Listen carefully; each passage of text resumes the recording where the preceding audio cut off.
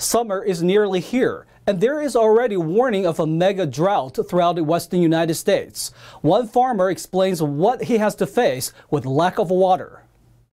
One of the worst droughts in a millennium is bringing consequences to California across the board, from water restrictions to inflation and fire. A fourth-generation farmer in the city of Hollister spoke about how the drought is directly affecting him, taking away his most reliable source of water.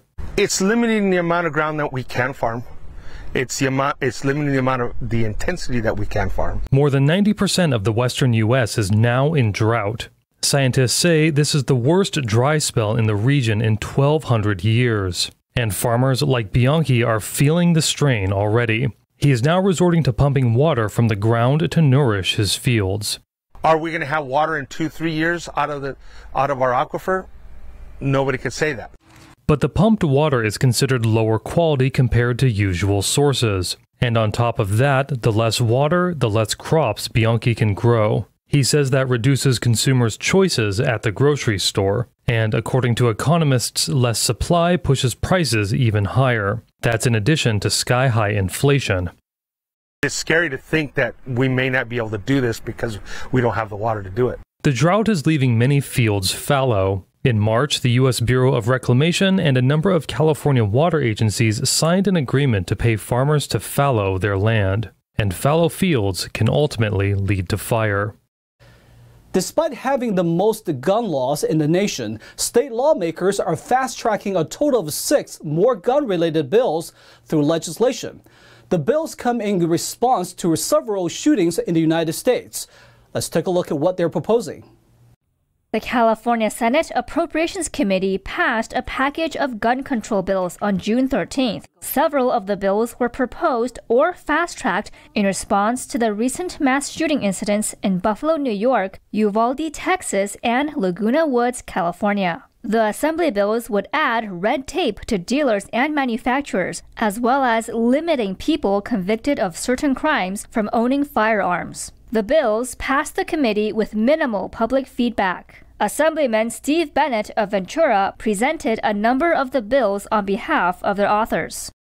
AB 228 would require the Department of Justice to inspect firearms dealers at least every 3 years to ensure compliance with firearm law. AB 228, authored by Assemblymember Freddie Rodriguez, would establish mandatory firearm inspections. Current laws authorize inspections but do not require them. Bennett also presented his own AB 1769.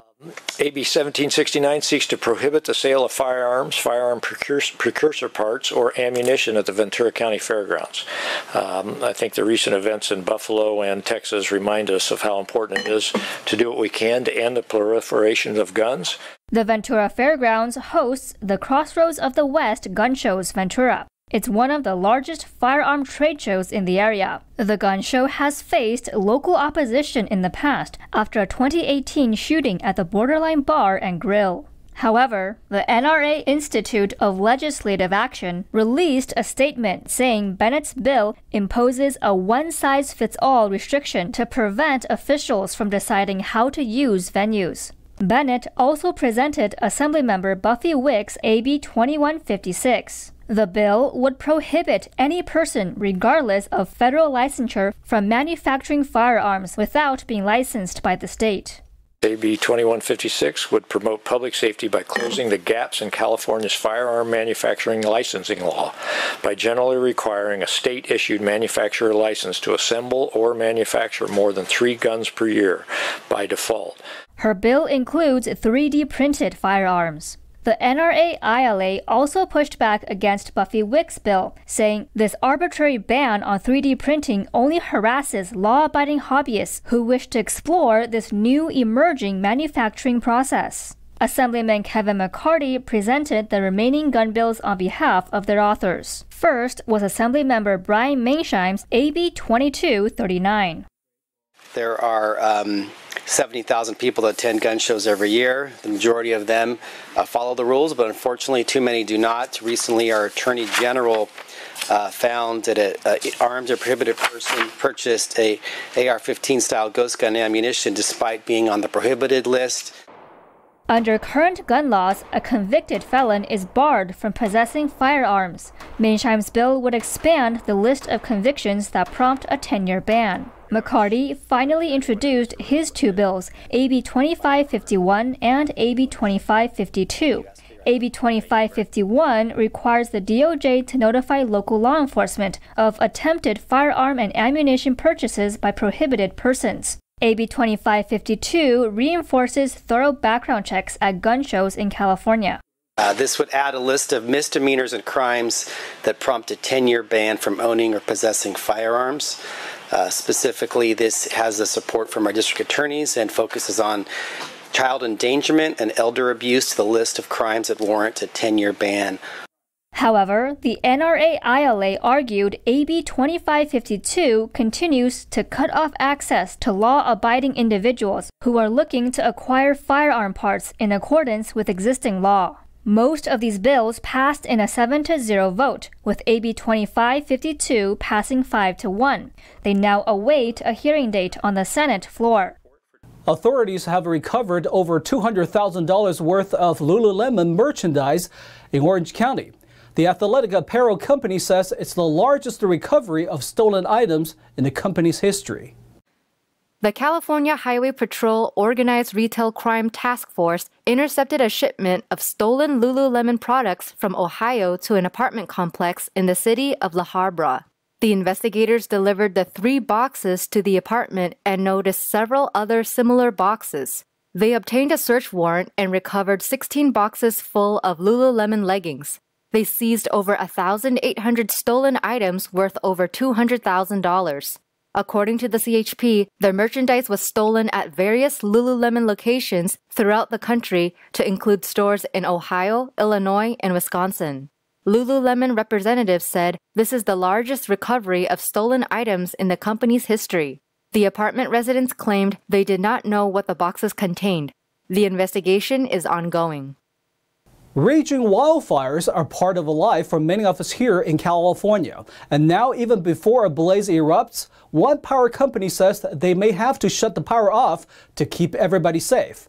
NTD's Jackie Reels has more. We all take electricity for granted. The food in our freezer stays frozen, the light turns on in an instant, and for many of us, electricity even powers our cars. So why is Southern California Edison turning off the power voluntarily? We talked with one Edison official to find out the answer. Keeping the power up is not always as easy as one may think. Power suppliers have to face a wide range of weather and disasters in California, from extreme Santa Ana winds to earthquakes and wildfires. A representative talks about what leads to these public safety power shutoffs, or PSPS.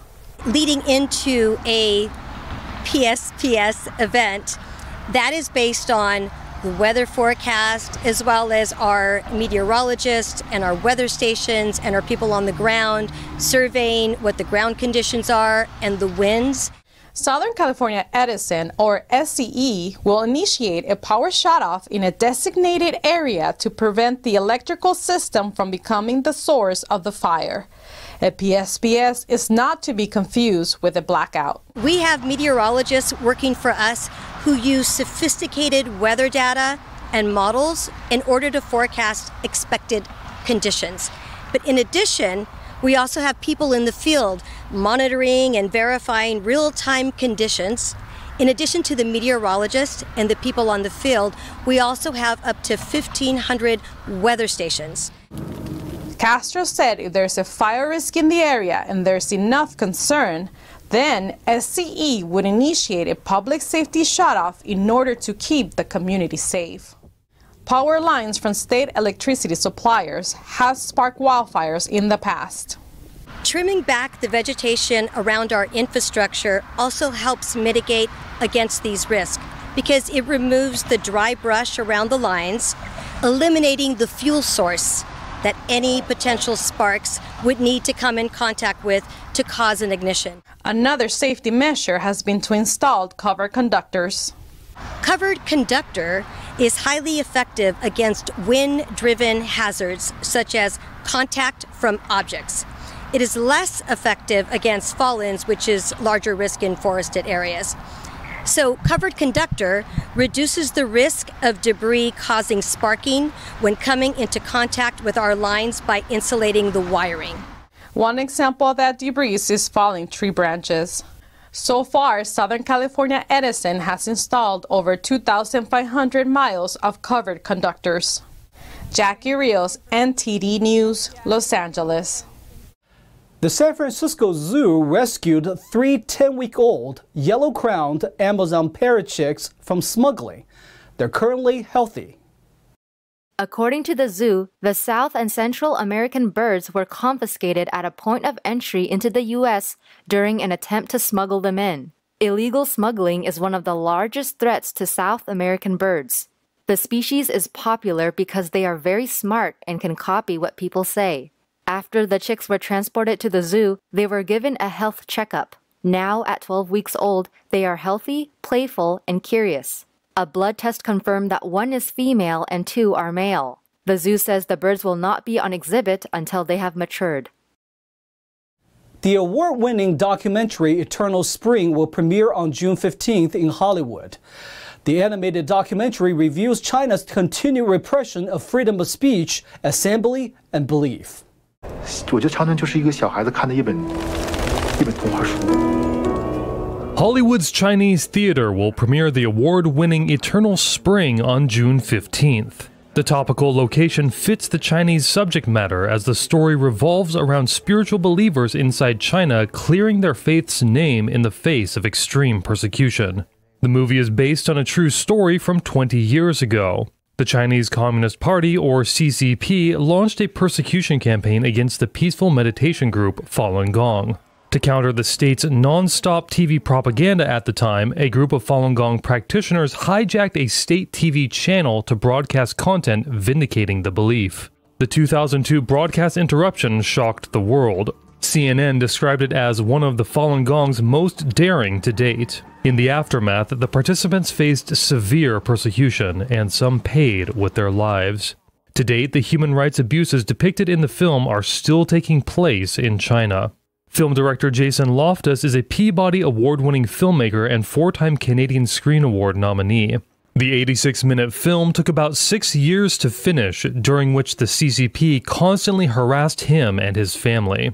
Loftus will be attending the premiere on Wednesday and answering questions from the audience. The film won the Rogers Audience Award at the Hot Docs Film Festival last month and 2 prizes at the Thessaloniki Documentary Festival in March. Tickets and trailers are both available online.